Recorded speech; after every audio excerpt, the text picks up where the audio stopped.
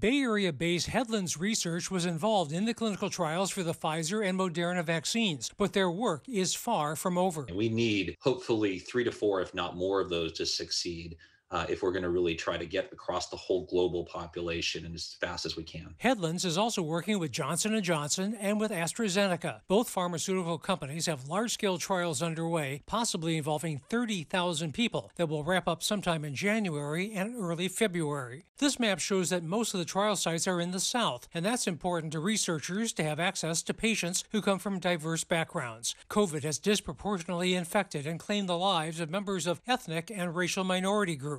We had sites in Texas and Louisiana. We had 90% Latinx population across one of the trials of Moderna, and in excess of 40% African American, our Atlanta site across this. And that's really important for the trials that we get that diversity enrollment. Such enrollment in the clinical trials could address concerns about vaccine safety or their efficacy. As the vaccinations get underway, data will be collected to track granular details such as adverse reactions and which vaccine a patient received and when. This will help with future vaccine development.